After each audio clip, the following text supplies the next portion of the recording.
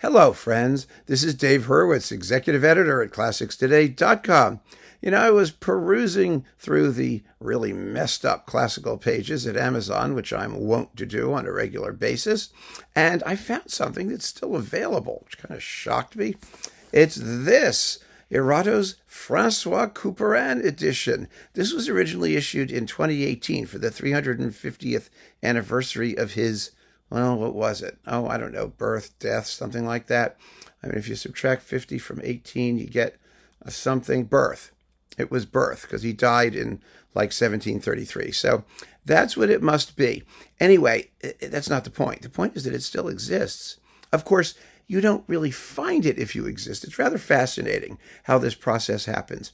I typed in Couperin edition, in the search engine, because I was just wondering if it was still hanging around, And what I got was Francois Couperin edition Erato. So I thought, yeah, that's it. So I clicked search, and I got drain pipes and buzz saws and sheet music and garage door openers, and it was ridiculous. Nothing like this. It was not even visible on the first couple of pages. So then I started chopping down. So I got rid of Francois. I thought that was screwing them up because there were so many Couperins. I don't know. I just left Couperin because I figured that way I'd get a Couperin, maybe not the right Couperin. Nothing, same crap.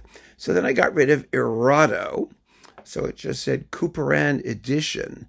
And then finally, this turned up. I think that may have been the last thing I needed to do. But it exists, $35 for 16 CDs. What a deal. They're probably getting rid of overstock, or what's left of it. You know what I mean? So all I can say is, if you're interested in this kind of thing, you should grab it. I'm going to tell you what's in the box. I mean, it's all very nicely performed. It's lovely stuff. The music, of course, is French Baroque at its best. These are like original jacket things. You get a decent booklet. Of course, no text and translations.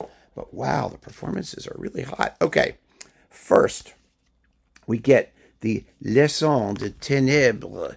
Couperin's known for his keyboard music, but he wrote a lot of other stuff. He wrote sacred music. He was an organist, of course, at the Church of Saint Gaston or something. I don't know, one of those French churches. And so, he did organ music and he did chamber music. He was appointed the claveciniste du roi de la chambre de la cour de Versailles with Louis XIV. So he had quite an opportunity to expose himself. So here we have his Leçon de Ténèbres. And they're, of course, rather somber and quite beautiful. This is a marvelous performance with William Christie and Sophie Dannemann and Patricia Petitbon. Yum, yum. Lovely. Next, motets. I mean, everyone did motets in those days. And these are with Christophe Rousset and Les Talents Lyriques with Sandrine Piau. Oh, yes. And Jean-Paul Fauchecourt and Caroline Petitbellon and Jérôme Correas, and people you've never heard of. But we don't need to hear of them. We need to listen to them, right?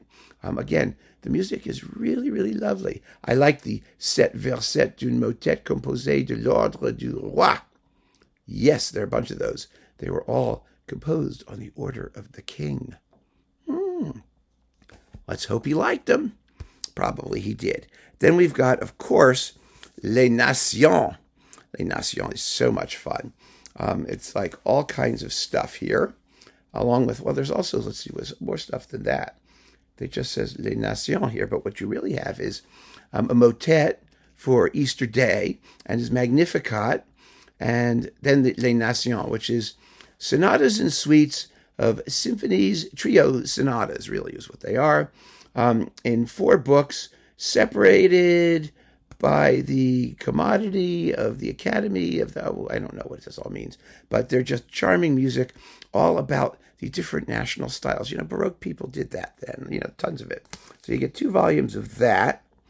And then you've got, let's see, the Concert Royal, which consists of all kinds of things written for the king, chamber music, for harpsichord, bassoon, viola da gamba, oboe, and the Ensemble Richard de Zurich under Michel Piguet. So there's that stuff. And then we've got, well, that's some of it. That's not all of it, but there's, I think, more of it later on in this edition. Then we've got La Parnasse. These were the first trio sonatas written in France. The Corellian Trio Sonata, which is a piece for actually more than 3 people usually, but, it was 3 parts, 3 voices, keyboard and 2 other things, usually violins if you were Corelli. Anyway, Couperin did La Parnasse, the apotheosis of Corelli, and then he did the same thing, the apotheosis of Lully.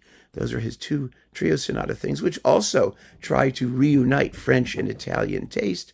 Today, it sounds mostly just like Baroque to us. We're not as conscious of these differences as they were in Corelli's day, but that makes it, gives you all the more reason to listen to it and see if you hear something. And then we have the Concert dans le goût in the theatrical taste. That's so much easier. And then we've got, let's see, this is the Lully thing and all kinds of stuff. Chamber music and other things. This is with John Elliott Gardner. He's a serious guy. And then we have the Messe pour les Paroisses. These are his 2 organ masses, the only 2 organ masses he wrote that survive, because he wrote them early on in his career, and he was, look at this, I decided to get smart, by the way. Lemon ginger with Tupelo honey. Yummy. And it really helps the voice, at least somewhat. Anyway, so we've got his 2 organ masses. And they're charming, and Lionel Rogge plays them extremely well. They were praised by de Lalande, who said, yes, they're very, very nice. You see, Couperin is actually very interesting. His dad was the organist at St. Whatever it was, and when he died, he left the position to his son. You could do that in those days, and most of the time, those desires were respected. And so Couperin, when his father died, was 11, so that was a problem. So they asked de Lalande to stand in until he turned 18 and was old enough to take over.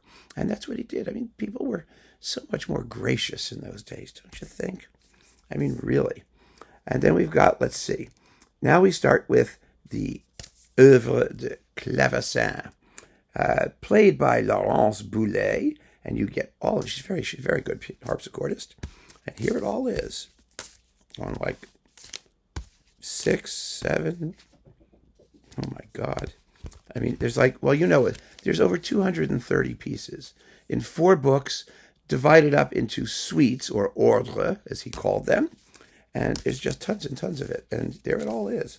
1, 2, 3, 4, 5, 6, 7, 8, 8 and a bit, not 8-ish, 9-ish CDs worth of amazing keyboard music, which has really come into its own.